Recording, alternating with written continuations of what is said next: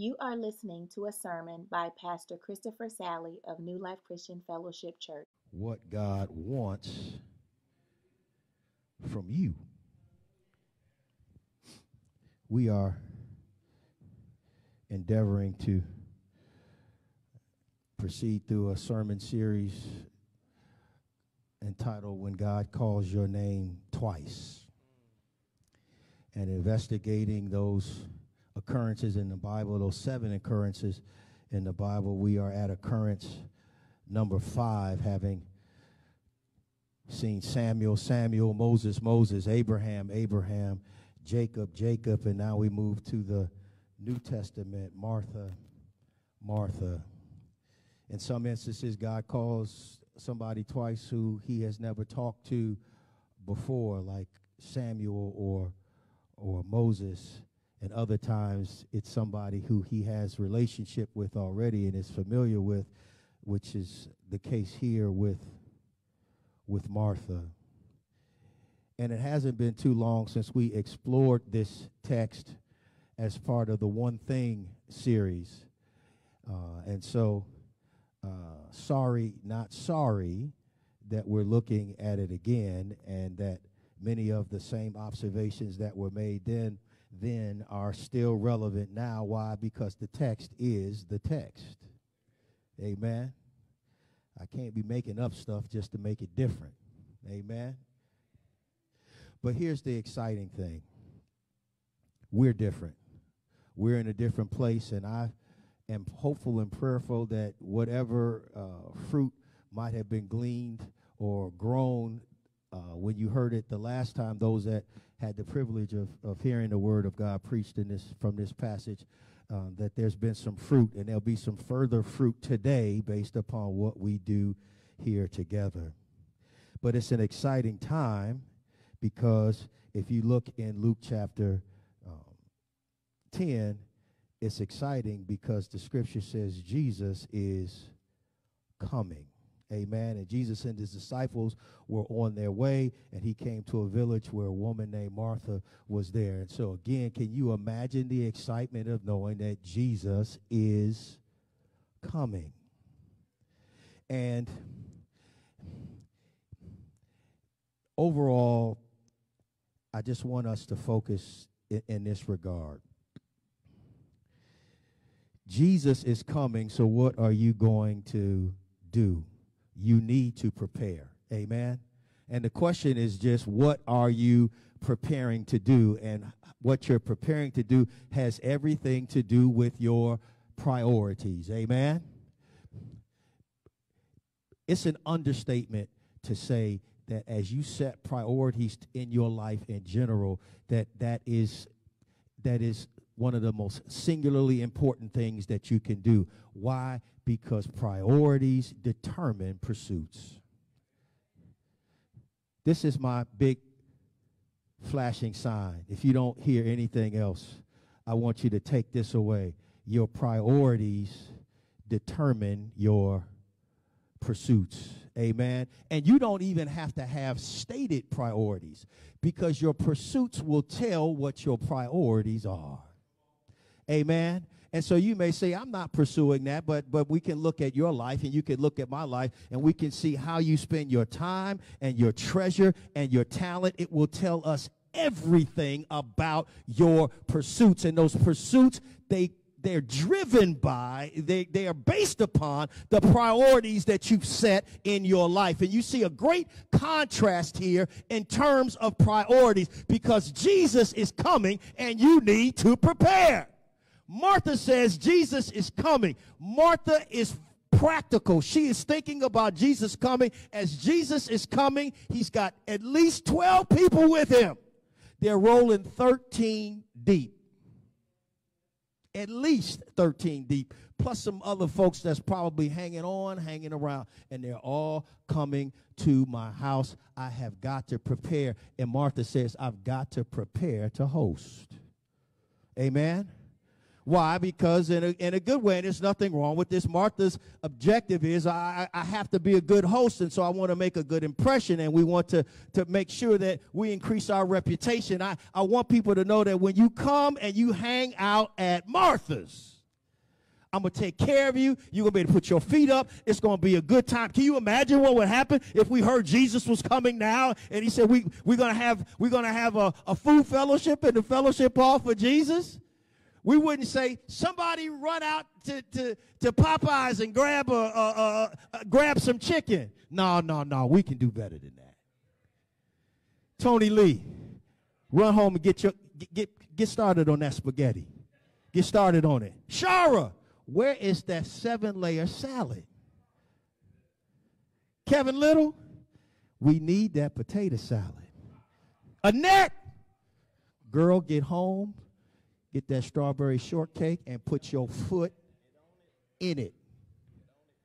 Sister Kim, where's that German chocolate cake? We ain't seen it in a long time, but we know you got it, so let's get with it. Peace out. Where is that barbecue sauce that everybody is always talking about?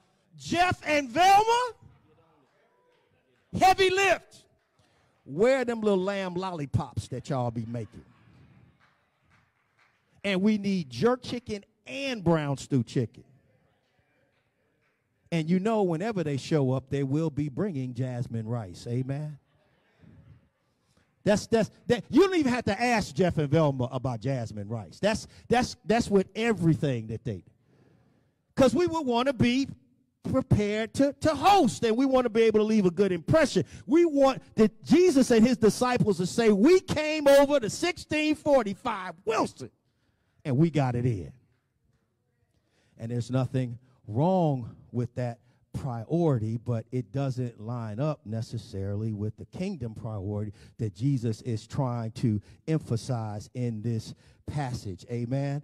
Again, when we think about Samuel, Jesus had the call to Samuel was a call to relate, and it was a revelation of God's plans. And with Moses, it was a call to work, and it was a revelation of God's presence. With Abraham, it was a call to obey, and it was a revelation of God's provision. With Jacob, it was a call to transform, and it was a revelation of God's promises. With Martha, it's a call to focus, and it's a revelation of God's priorities. Jesus is coming. Martha says, then we got to prepare to host.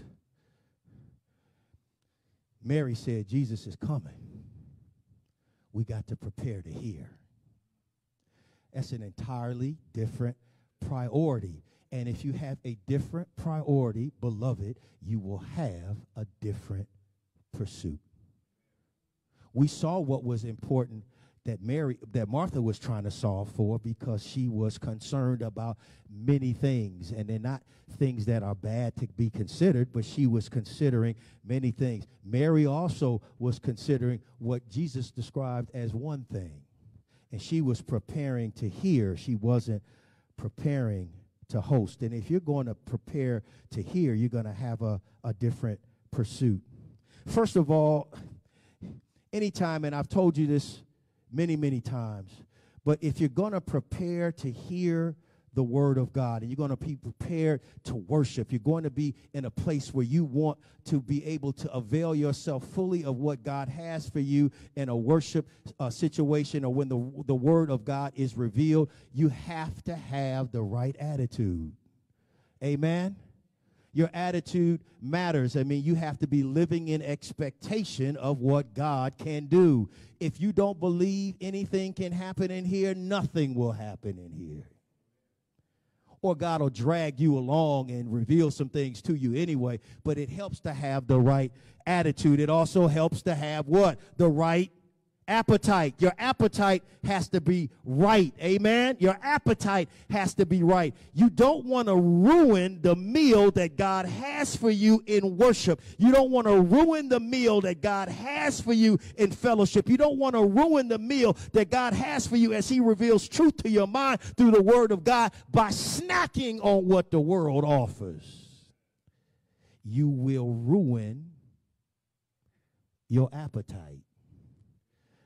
I don't know how many times growing up I was warned that I needed to stay out of the cabinets. I needed to stay out of the refrigerator because dinner was being prepared, and you don't want to ruin your appetite. And my response was always, my appetite's not going to be ruined. It's just going to be satisfied.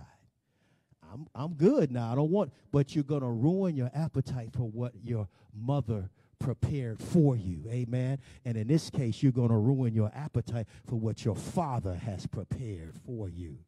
So your attitude matters, your appetite matters, and of course, your activity matters. You don't crave certain things unless you do certain things. Amen. Your activity matters. Me and Brother David were just talking yesterday about his marathon experience. And I was saying to him, after you finish that 26.2 miles, I know Brother David did not say the only thing I want in this world is a hot cup of coffee.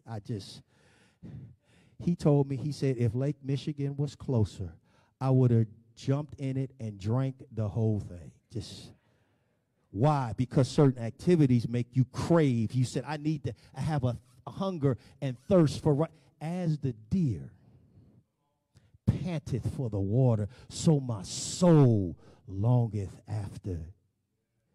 You're not going to pant after God unless you have an appetite and an activity and doing those things that will allow you to get to the place where you are craving to hear the word of God. And so that's what happens before you hear him. And then here's something important that you have to understand as well, that when you're in his presence, you need to prioritize being in attendance. So again, so you need to be in his presence. But this is the thing that many of us will blow. Not only just prioritize attendance, you got to pay attention.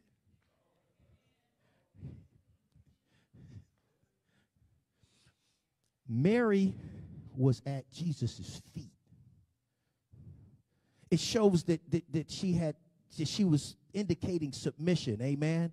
And it was indicating a readiness. I can't miss. I don't want there to be any. She wasn't just in the room. She wasn't sweeping up. She wasn't mopping. She wasn't on her phone. She wasn't trying to multitask. She says, I need to hear from God. And if you're preparing to hear, I want to sit right at his feet. I don't want to miss anything. I want to pay attention. You know how often that you have gone particularly to an event for somebody. Think about it as for one of your children. They want you to not only come and see what they're doing, they want you to pay attention. There's nothing worse than a child at one of these basketball games or volleyball games or soccer tournaments do something, look to the stands to see if you saw it, and they see you on your phone. Did you see, Dad? Did you see what I did? Mom, did you see? You didn't see. You were there, but you weren't paying attention. And you know what happens? You don't really get credit for being there unless you're present and paying attention.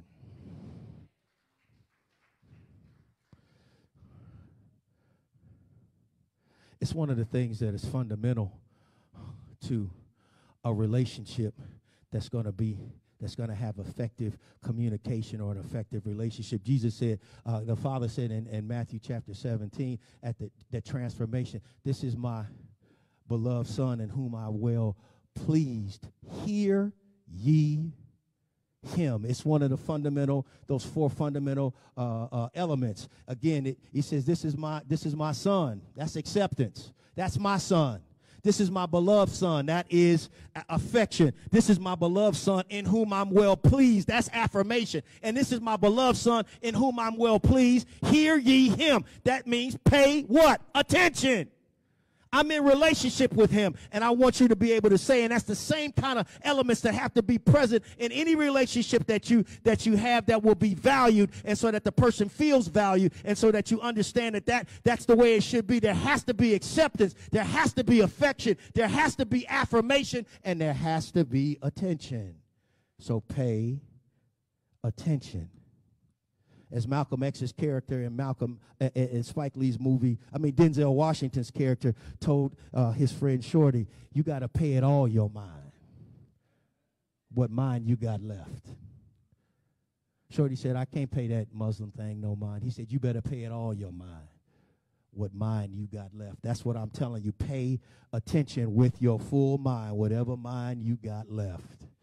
Pay attention. It used to be frustrating to me at Circle Y.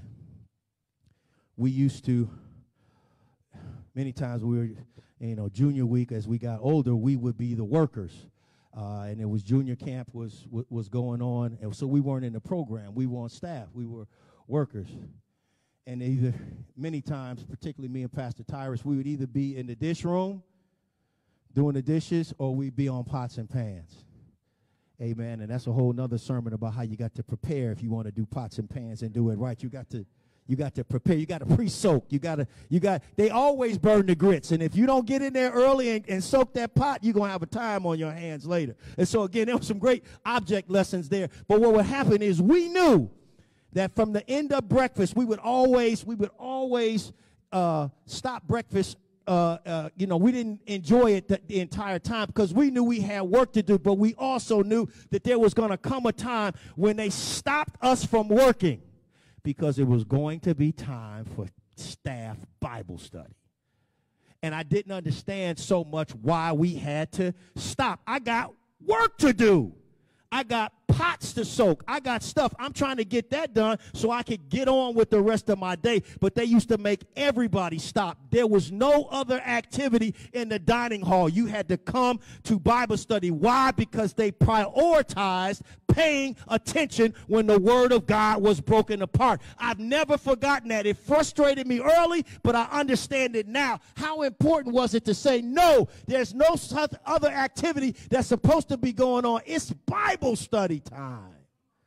Pay attention. No, I can keep the door open.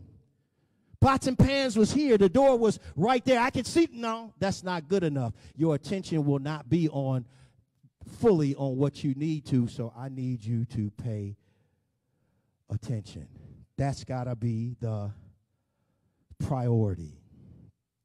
And when you think about kingdom priorities, it makes sense for us to just review some that you have heard of and remember before. But when you talk about the kingdom, it's always do this first.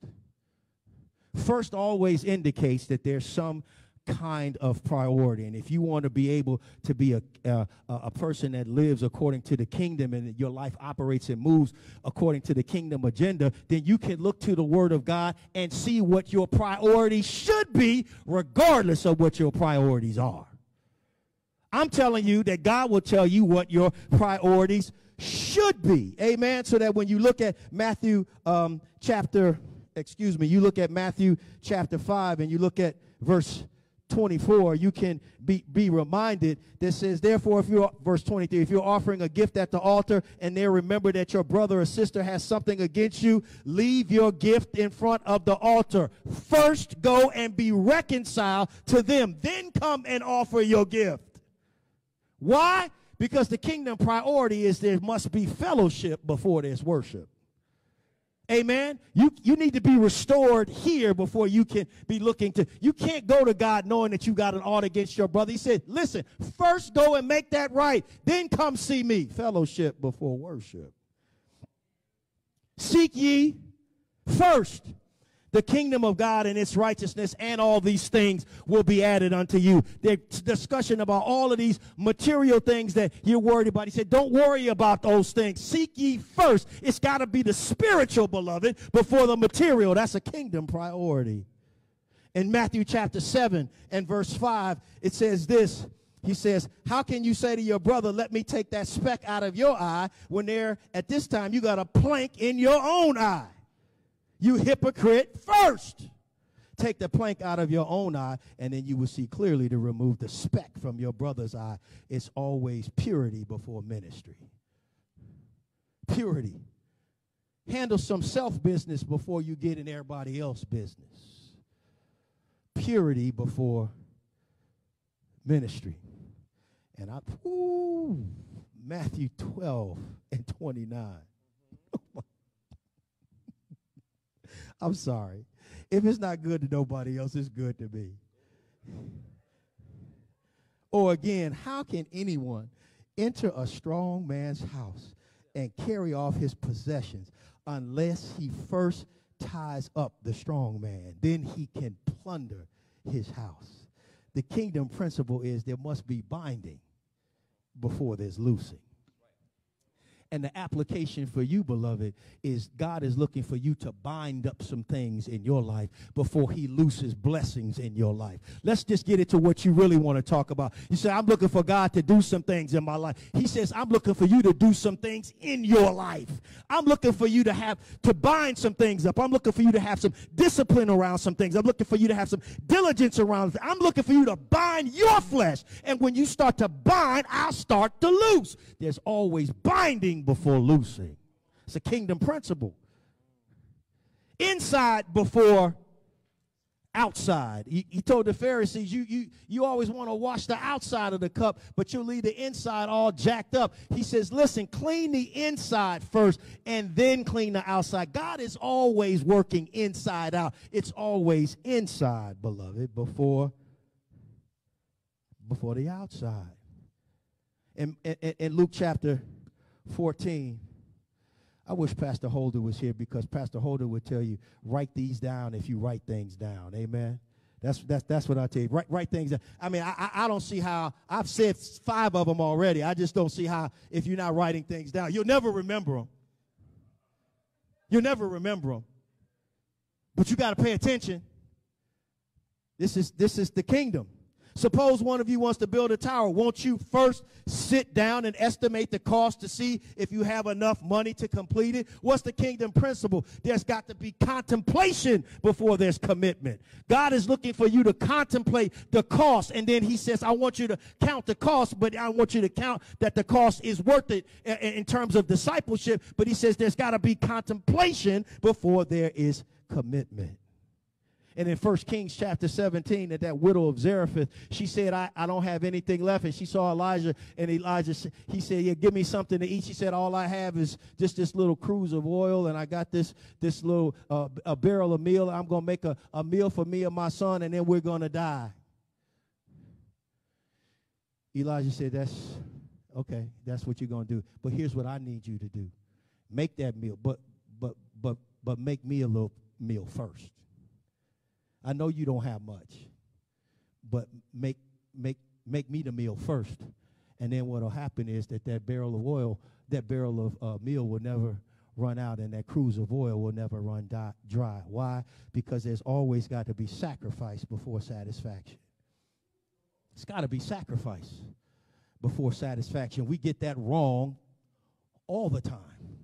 We're always consuming all the way to the margins, and then wonder why God is looking at us and saying, you have not done what you need to do with me first. I need you to give me your first fruits, not your last fruits.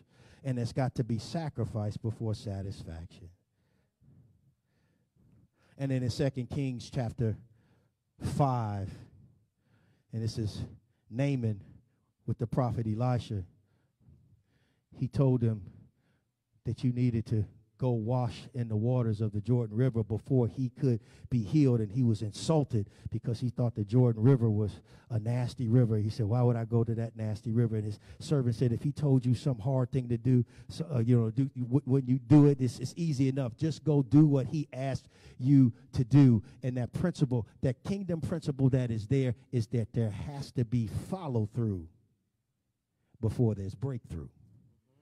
Naaman saw a breakthrough. He saw his leprosy healed, but God needed him and through the prophet Elisha to follow through on what God had said. Go dip 7 times, and when you do that, you'll be on. But he didn't want to do the follow through initially, and so he wasn't going to get the breakthrough. But he got the breakthrough when he first did the follow through. And so now we see another kingdom principle right here that we see between Mary and Martha. It's a kingdom principle. It's a kingdom priority. Again, I understand it's important to host, but it's hearing before hosting. Always. Jesus says the kingdom priority, as much as he would want to come here and taste Tony Lee's spaghetti, he would tell him it's better to hear than to host. Amen? And if it takes a little longer to get the spaghetti afterwards, then that's fine. But we need to hear, and we need to be present, and we need to pay attention. And if you have a competing agenda between hearing and hosting, you're going to have a problem. Martha told Jesus, we got a problem. She said, listen, tell her, don't you care? The answer is no, by the way. Don't you care that my sister, no, has left me to do, no, the work by myself? No, I don't care. Kind of care. Lord, don't you care that my sister has left me to do the work by myself?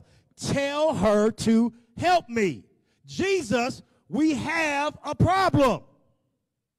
And in verse 41, Jesus agrees with her. Martha, Martha, you are worried and upset about many things. Jesus says, yes, we do have a problem. It's the same problem. You're saying, Martha, you say, hey, tell Mary to help me. He says, Martha, yes, we do have a problem. And Martha's prescription to the problem was, Jesus, tell Mary to get on my page. Tell her to help me. She sees I can't do all of this by myself. It's 13 people in here. And nobody cleaned those toilets. Nobody washed those floors. The stuff has not been put up. I asked her to do this. And the next thing I know, I had told her to do this. And the next thing I know, she is at your feet listening. But I had asked her to take that garbage out. And she didn't do it. Tell her to help me. And he said, Martha, Martha, showing some tenderness, showing some restoration, showing some emotion. Martha, Martha, you're troubled about many things. The prescription is not for Mary to get on your page. The prescription is for you to join Mary on my page. That's the prescription. I need you to join Mary on my page.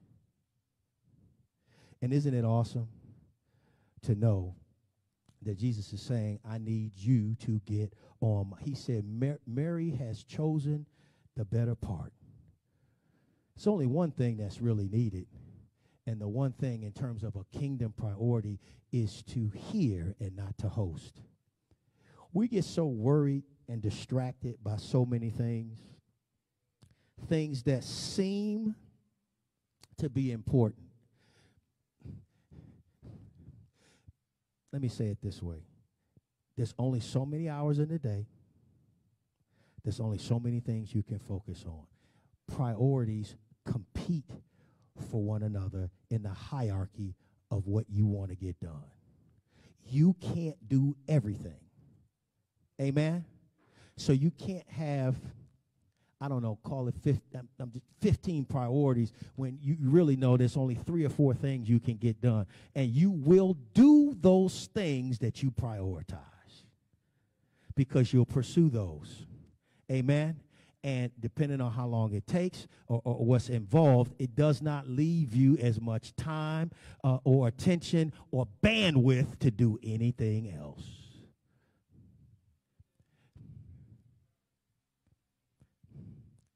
You can't be present. Going back to the kids example, you cannot prioritize being at your children's weekend activities and play golf on Saturday and Sunday, 36 rounds. A round of golf takes 4 hours. You do that twice, that's 8 hours. You do that you're likely not coming to church. You're likely not seeing your family. That's what they have that phrase called being a golf widow. There are people that love golf like that. I am not one of those. It's not a priority, and my game reflects that. Nobody has to tell you that golf is not a priority. All you got to do is get to the first tee, and you're like, you really don't play a lot, do you? Amen?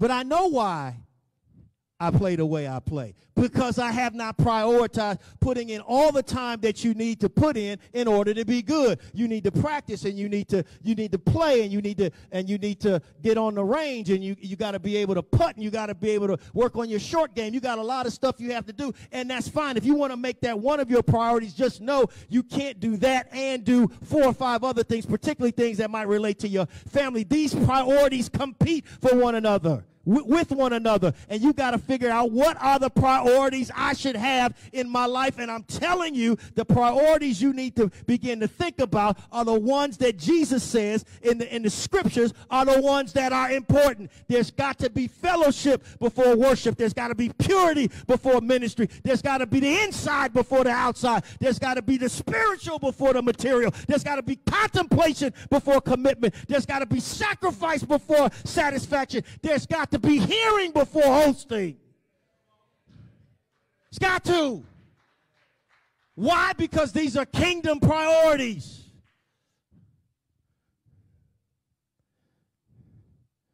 And your priorities will determine your pursuits.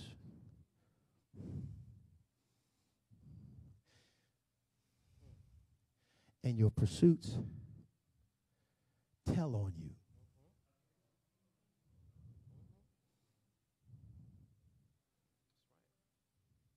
Your pursuits tell on you.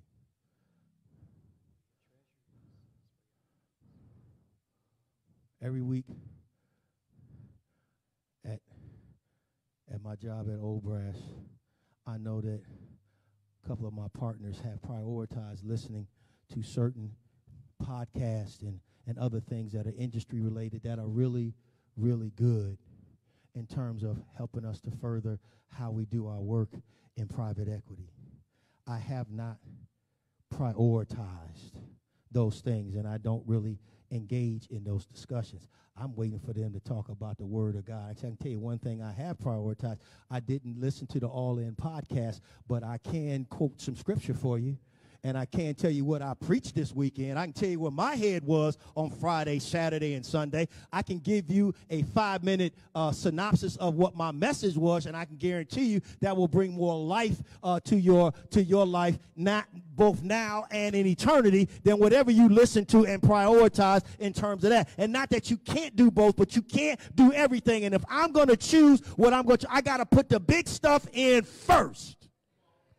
And that's got to be kingdom. That's got to be the Word of God. It's got to be the fact that I want to pay attention. You can't afford to be distracted by the cares of this world. Jesus told that parable in Matthew chapter 13 about the sowing the seed, and some fell by the wayside, and some fell in stony soil, and some fell in thorny soil, and then some fell in good soil. But it was that thorny soil, and it says the weeds and the cares of this world choked out the seed, and so that it became unfruitful. Again, that's what happens. Worry and choking and distraction. If we're worried about everything else but what we should be worried about, we'll never be able to have that seed fall in good soil. And when it falls in good soil, that's how it brings some 30, some 60, some 100-fold. You got to be able to hide the word, and then you got to be able to heed the word. Amen?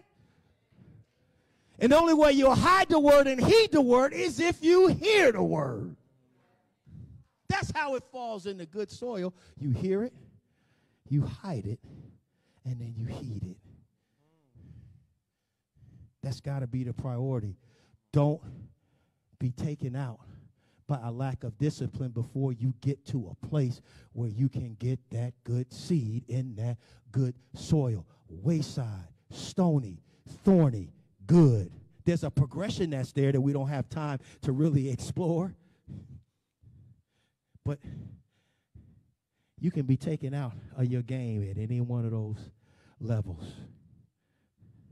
You can be taken out of your game any one of those places. It could be a lack of discernment.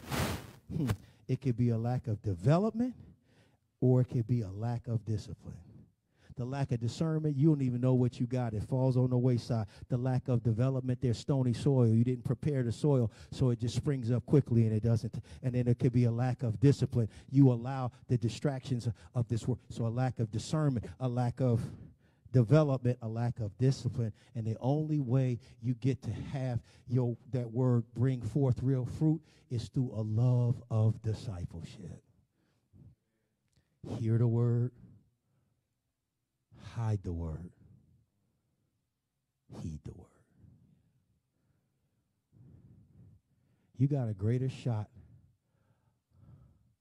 of living a pleasing life with Jesus Christ if you prepare to hear. Your appetite, your attitude, your activity.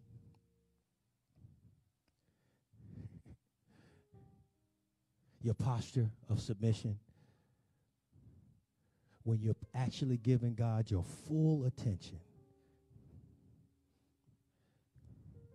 There's no way around this, and I'm going to say this because it's true.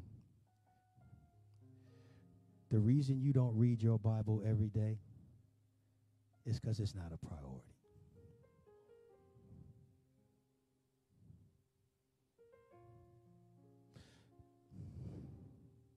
The reason why you can start out the year and maybe read through 15 chapters of Genesis, but then when we come to August, you've completely fallen off. It's not a priority. And there's nothing you can say to me or I can say to you about that if I'm not doing it.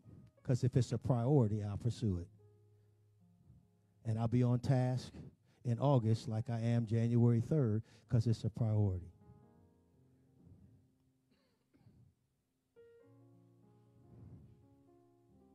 One of the things that, and I'll just share this with you, in my relationship with my wife, over the years, we have struggled to be consistent in terms of praying together. And as much as I would profess it was a priority, it didn't happen. And Kim would just look at me and just say, if it was a priority, we'd do it. And it would bother me. Because like, no, it is, baby, it is a priority. It's like, this, when have we done it? It's spotty. It's episodic. It's not consistent. And trying to build a consistent prayer life, if it's a priority, then it becomes a pursuit. And you actually get it done. If you can't get it done, it's because you're not pursuing it. And God wants you to pursue kingdom things. And there's literally no excuse. There's no place to hide. There's nothing you can do. It's a do or not do. Either you did it or you didn't do it. Just like in that movie Amistad. Remember what he said? The lawyer comes to the tribe and he says, we're going to try to get you out. He tried to get him to translate that in Dembe. He says, why are you hesitating? He said, because in Dembe there is no word for try. You either do or you don't do. That's hard, isn't it? You're going to try to get us out? You're going to try to get us free? Either you do it or you don't. Either you pursue it and you make it a priority, you pursue it and you get it done, or you don't. Martha, I know you prepared to host, and that's a nice distraction, but in the competing priorities in your life, preparing to host is not as important as preparing to hear. And guess what? If I can feed 5,000 and walk on water, if I can heal the sick, I can raise the dead, I'm pretty sure I can make Kevin Little's potato salad. And Tony Lee's spaghetti. And Velma's lamb lollipops. And Annette's strawberry shortcake. And Sister Kim's German chocolate cake. And Shara's 7-layer salad. I'm pretty sure I could do it. Matter of fact, go in the kitchen. I already did it. While you in here worrying about hosting, you needed to be here hearing. Father, thank you.